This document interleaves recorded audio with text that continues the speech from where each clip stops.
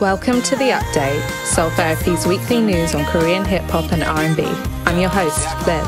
Before we dive into the video, to stay up to date with all our future K-hip-hop content, hit the subscribe button and the bell for notifications so you don't miss out. Mnet announced that Show Me the Money 11 will start on the 21st of October and will air on Fridays at 11 p.m. They released a teaser clip featuring notable contestants such as Lee Young-ji, Take One, and Don Malik. Will you be tuning in? Let us know your predictions for this season down in the comments. And keep your eye on our channel when the season drops, as we'll be recapping every episode right here.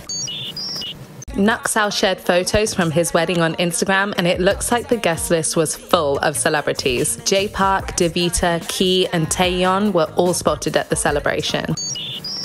JB is currently in Paris and attended the Isabelle Marant show during Paris Fashion Week. It's been 3 years since he last attended a fashion week, the last time being in LA when he attended the Yves Saint Laurent show.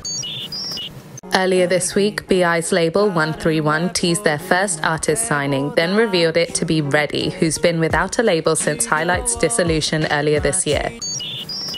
A report by Straight News detailed that while it was not initially a mainstream alcohol, Jay Park's One Soju has become very popular with those in their 20s and 30s due to its availability in GS25 convenience stores and collectible status. There's also some debate about how different it is from existing Soju, as it's seen as slightly stronger, but its price point is too high, as Soju is supposed to be the alcohol for the people. Still, the popularity of One Soju has impacted sales on established Soju brands like Lotte Chilsung.